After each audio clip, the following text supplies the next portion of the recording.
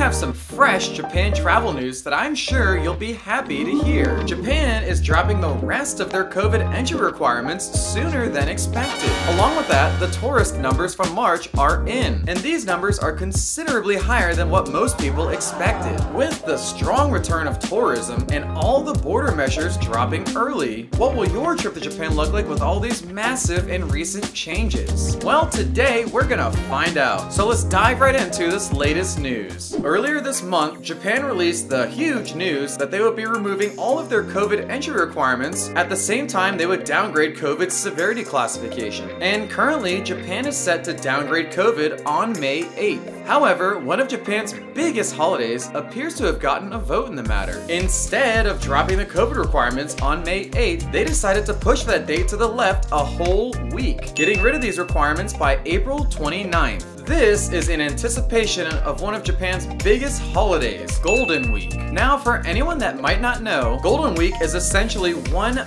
massive national holiday for an entire week. And like any big holiday, you can expect a ton of people traveling by plane to enjoy their time off. According to the government, they expect a large influx of tourists, both from at home and abroad. Because of this, they will drop all COVID entry requirements early to help alleviate airport congestion in anticipation of one of Japan's busiest travel weeks. While it is overall a good thing that these requirements are going away sooner than expected, if you're traveling to Japan during Golden Week, you might want to hold off on all that celebrating just a little bit. As you would expect during any country's busiest holiday, you will run into massive crowds, long lines, and extremely expensive hotels due to all the high demand. So again, if you're traveling to Japan during Golden Week, make sure you have a plan to avoid all of those hotspots or have everything booked well in advance. But if you feel like you haven't planned well enough, you can always check out my hidden things to do videos to dodge all those crowds. This makes a perfect segue into my next topic, tourism's huge comeback. Japan tourism is rapidly gaining momentum, and a quick look into the tourism numbers from March will only confirm this. During the month of March, 1.8 million tourists paid Japan a visit, which is 65% of pre-pandemic levels. This is a considerable jump from the numbers that we reviewed for the month of February in a previous video. In February, Japan only saw 1.5 million tourists, which was only 56% of pre-pandemic levels. That means in only 1